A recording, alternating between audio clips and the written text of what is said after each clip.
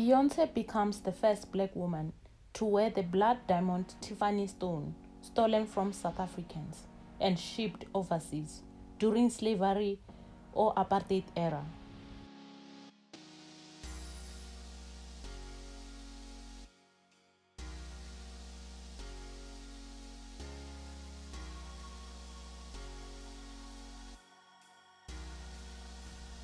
Charles Lewis, who bought the stolen diamond for 18,000 US dollar, was called King of Diamonds.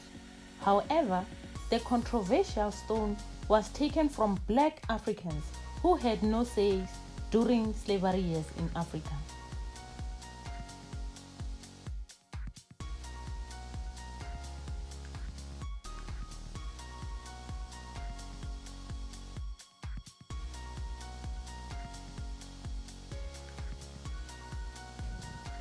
Angry South Africans want the diamond returned back to South Africa.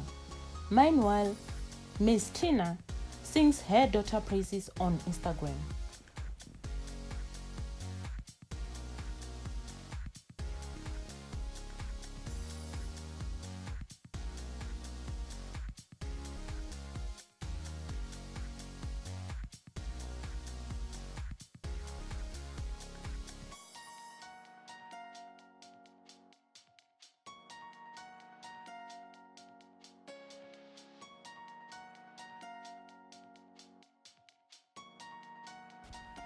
That's it for now. Kindly drop your comment below and don't forget to subscribe, like and hit the notification bell for more updates. Thank you for watching.